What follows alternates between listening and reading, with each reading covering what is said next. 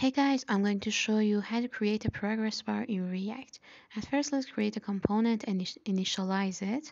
And let's get started. First of all, we need a use state to keep track of the fact that our progress bar is full or not. So let's call it field and set field. And it should be equal to a use state.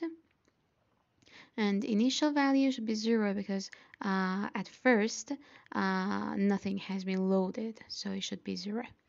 And also another one so we can actually check if it is actually being loaded or not. So let's call it loading and is loading, and it should be equal to another use state, and by default it is false.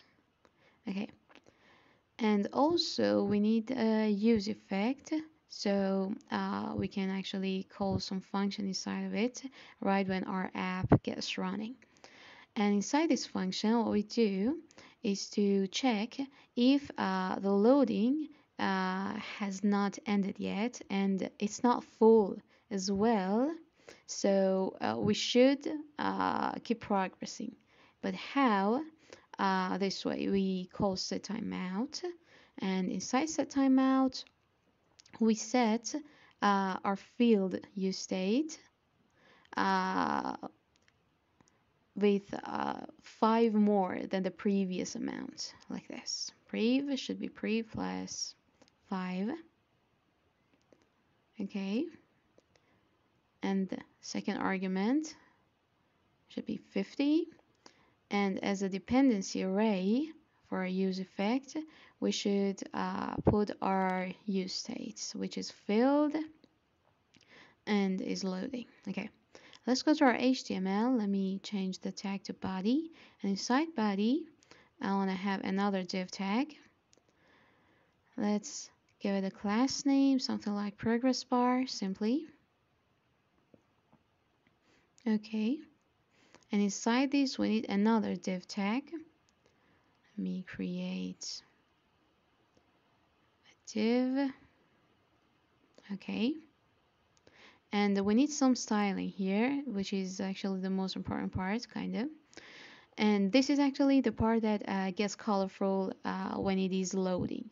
So let's set the height to 100%, but the width should be corresponding with the field state. So let's apply template literal like this, $sign and curly brace, and inside this we need the field number in percentage, like this. All right.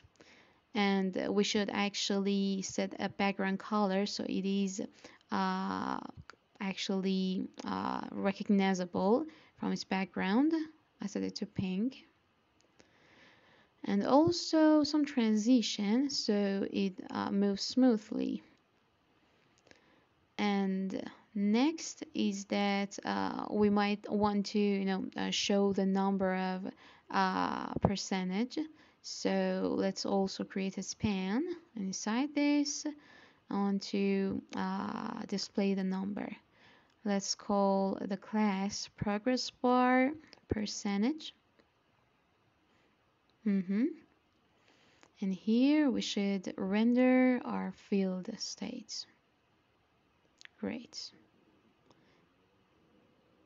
Percentage. All right. And the last thing is a button to trigger all this stuff like this. Okay, let's add some text like start. Let's add some class name. Okay, and also an onclick method so we can actually start progressing. And inside this onclick method we set our loading to true so the use effect gets started working. But wait, okay, my set state is called is loading, sorry for the naming, and it should be loading here. Okay, instead of is loading.